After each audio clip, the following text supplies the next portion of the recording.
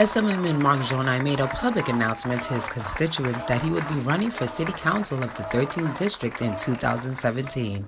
The Assemblyman spoke on the importance of addressing local issues and spoke on topics such as education, affordable housing, and safer streets. I don't want to prioritize anything over, all issues are important, and this community district is so wide that there is different issues that impact each neighborhood, but they are all will be addressed, their voices will be heard louder than they've ever been heard before, and I'll proudly be on that bully pulpit yelling out their needs.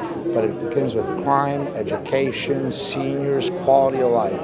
And we'll begin that process from day one. I think it's great that Mark is going to become our councilman. He's worked so hard as an assemblyman.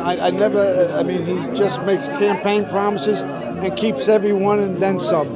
He's a guy that you can really count on. I mean, we happen to have a very great group of elected officials in this district. And Mark is going to fit in perfect in the council seat. Today's event, I think, is powerful because he believes in the people, he believes in working for us. At least he could do something about our city taxes, our water tax, and our real estate tax. The Assemblyman is just asking one thing of his supporters. Be a part.